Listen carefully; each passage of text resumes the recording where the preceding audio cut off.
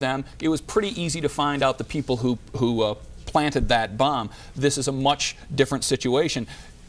Obviously, the Taliban today saying Osama bin Laden doesn't have the resources to pull something major like this off. But if Osama bin Laden doesn't, who does? Someone certainly pulled it off today. And there had to have been amazing resources to pull this off. You're talking about a number of planes hijacked. There had to have been resources within the airports. There had to have hijacked and then flown to their targets. Remember, the pilots who were originally on board those aircrafts weren't the ones who flew them into the World Trade Center. Someone with sophistication and know-how how to pilot those aircrafts had to fly them into the towers and then, of course, also into the Pentagon. A suicide flyer, obviously. We're joined also in the studio this morning, or this afternoon rather, by Bill Heitman, who was in one of the towers when this happened. And Bill, after hearing Jim Hoffer and seeing him running from the scene there as the building collapsed, I was wondering, as you were trying to get out, you were in the darkened stairwell for an hour, did it ever cross your mind that the building might collapse? Absolutely not.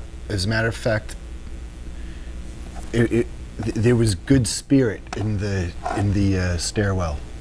I mean, I can honestly say we were having some laughs. You know, we were just getting down, making the best of it. Some people had to. It was more urgent for them to get down, so we would all call out, "Move to the right," and they would proceed down. But there was no panic, and there was generally, considering the circumstances, good spirit in the stairwell. Again, as you said earlier, it didn't seem to be as bad as the other explosion, the first explosion. Absolutely not. Absolutely not. So no clue, and no panic as you were going down? No panic. The thought of the building collapsing or being in any more danger never crossed my mind. And then, Bill, you said it wasn't... Sorry? Jim, I'm sorry to interrupt because I want to just point out in this live picture here, what you're looking at is damage to an adjoining building. Obviously, the impact of this, not just to those twin towers, but also to adjoining buildings.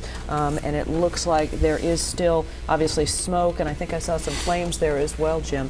So clearly there is still damage. And they're all bunched up so closely together down there, obviously, and there was bound to be collateral damage in the neighboring businesses and buildings. Bill, as you were going down that darkened stairwell and you say you had no thought that the building might collapse, was that because you had faith in the integrity of the building or simply because you did not know what was going on? I had no idea the magnitude of the crash above us. We didn't know that we didn't know anything had happened over in 2. We thought it was just us in 1.